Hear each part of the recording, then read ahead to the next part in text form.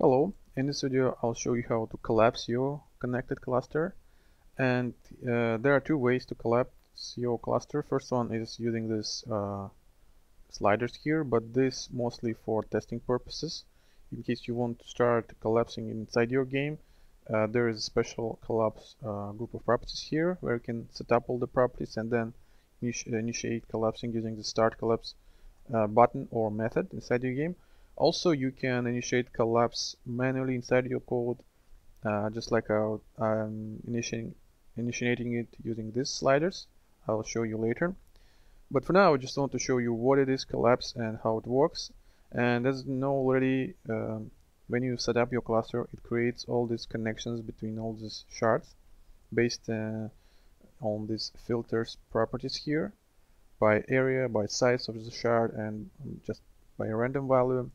And in the same way here you can start initiate collapsing by deleting these connections by these three ways: by shared area size, by actual shard size, and just randomly deleting some connections. And whenever there will be some connection deleted, whole cluster will check for connectivity for all the shards inside. And if there will be shards which are not connected with this cluster, it will be detached into simple fragment. And if there will be some group of shards not connected with other group of shards, they will be separated into separate clusters and will be simulated also separately. So let me show you. Also, I'm using this debris and dust, so it will looks cool. Also, I set here in my reset, I set here deactivate to reset, so when I will demolish my cluster, I will be able to reset it back quickly. Okay, let's start. And okay, now all you need to do is just start moving these sliders, and by default they all start from the smallest value for among all these connected clusters data. So if it's 0 here by area, which it means that there is some shared area which is almost 0. So whenever you will start increasing this value, you will see now it start detaching all the small shards, because they shared area was very low, was lower than this value, so they lose their connection and they were detached into just a regular simple fragments. And if I will start increase it bigger, you can see my size also was changed, because this is right now the smallest shard size. So I can start increasing bigger, and you'll see that I already lost some connection here, which were connected these two groups of clusters. So right now this is my original cluster, and here I have some bigger cluster, also big cluster, but because they are not connected, there are not connection among them. Now they separated into two different clusters. So if I will start moving this slider here again, it will affect only this cluster, because this one now has its own slider with its own properties, which starts from 0.03, because this is the smallest shared area size here, and this is the smallest shard size here. So again, I can start increase this value here for this second cluster which I just created, and it will start removing its connections here.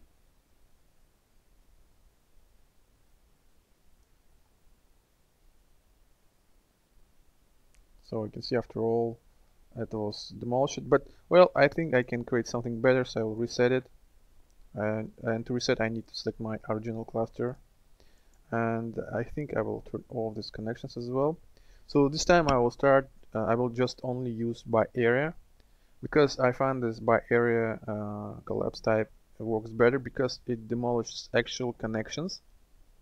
So if connection less than this value, it will delete only connection, but if you increase size, it will delete all connections for this shard. So if shard size is less than value here, it will lose all its connections with all shards around it. So if you delete only connection, it creates more kind of more clusters, but not shards. Okay, let me start increasing it. So here you can see in this way you can create kind of this crumbling effect, and if you don't like it, you can just reset your widget, and maybe let's try this time random. Here you can see in this case it's simply randomly, and that this slider measures in percents. So it basically just simply removes, right now it removed 22% of original connections, and this way you can just increase it, and at some point it will lose connections, it will start crumble.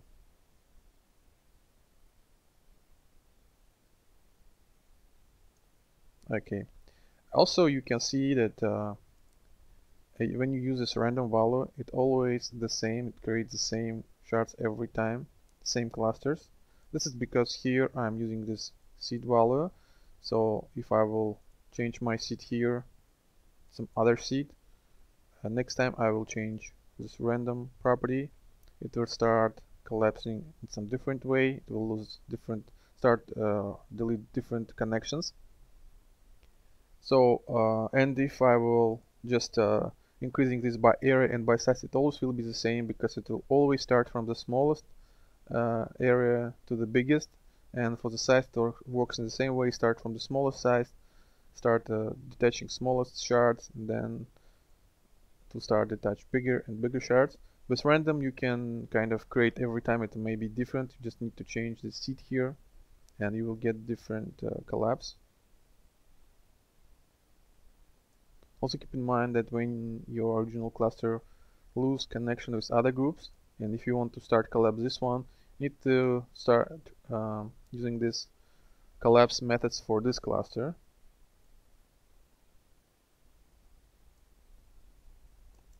And you can see this way you can kind of control your kind of demolition of cluster.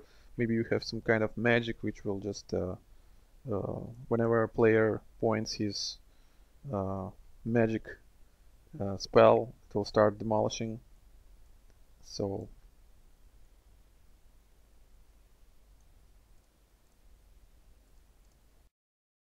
to use inside your game, you can use this collapse group of properties and start collapse, which will use these properties here. Also, you can initiate collapse using your own inside your own code using these methods rf collapse.size collapse, and then input a rigid component script and value, float value, which you want to use. You also can use integer value. In this case, it will work as a percentage from 0 to 100. So there's size collapse, there's area collapse method, and random collapse. But if you don't want to use it inside your code, if you're not experienced enough, then you can use this interface. So this is where you can set up some properties here and then just initiate one method, start collapse, for your rigid component, and it will use these properties to demolish your connected cluster. So first property here is type, and obviously there are three ways to demolish it: by area, by size, and by randomly removing connections. Next two properties is start and end, and these two properties measures in percentage. So it means they will for every cluster it could be different. So let's say for this cluster, as you can see, its size starts at 0.15 and ends at 2.09. So when you will, let's say here I want to end my collapse for this cluster at 50% by size, it means that it will end somewhere here at the value 1.4. So instead of defining here float values for every cluster, because it may be pretty hard to find out all the specific values, instead of this you can just set approximately in percentage value you want to start or end your collapse. Next property is steps. It defines amount of evaluations, so it works in conjunction with duration. So in this case I'm saying that I want my collapse continue for 15 seconds, and every 3 seconds it will remove connections. It will interpolate the steps between the start and end, get the value in between, and then evaluate collapse, and that will continue 15 seconds. So this is how it works. And I have these three examples here. For this one I'm set my steps 5, for this one it 10 times, and for next it's 30.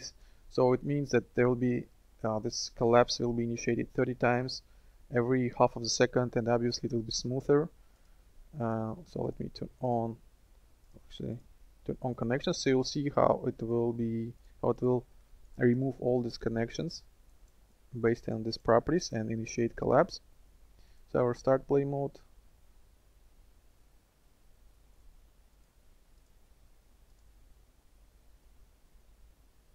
Oh, seems like I forgot my area here, and my area here.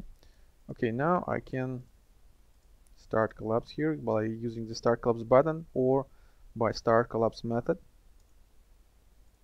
Here you can see how slowly it demolishes these connections here, and here it makes it in not so often.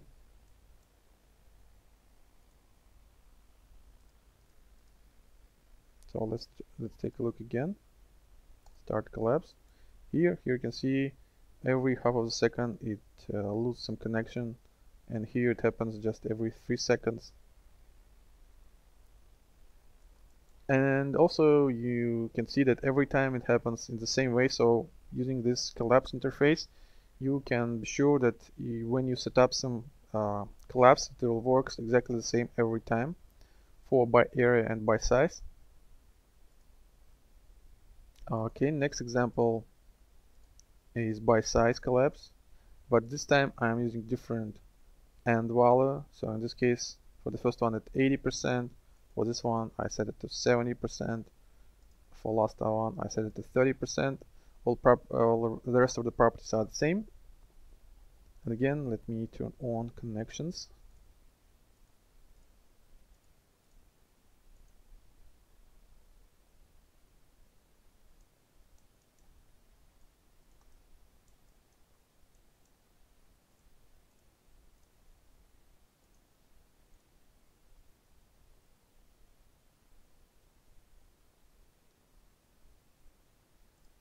And here you can see that since first one has bigger percentage, it will start demolishing earlier. But after all of them demolish in the same way, because they just basically just simply removing connections by size, and size, all fragments have identical, have the same fragments, same shards.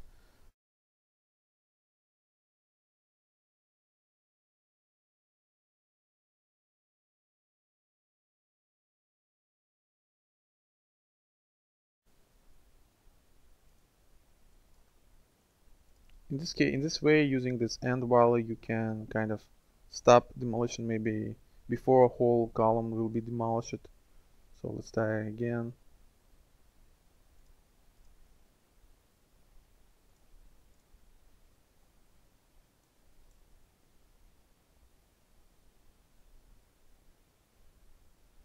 So it will start losing some fragments, but it will not be demolished completely. Again, depends on what exactly you want to achieve. You can use different properties here. And the last example shows you random collapse.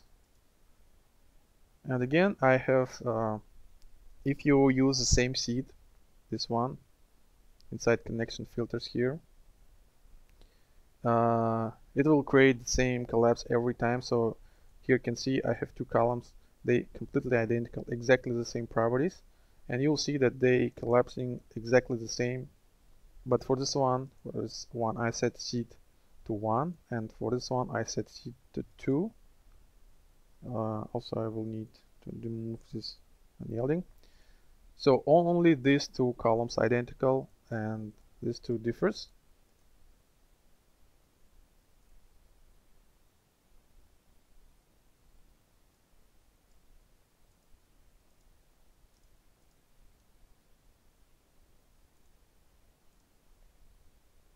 So you can see that these two will lose exactly the same connections.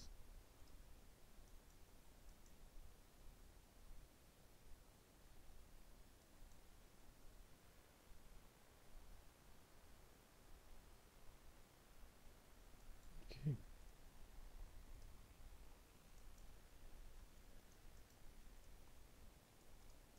Nice.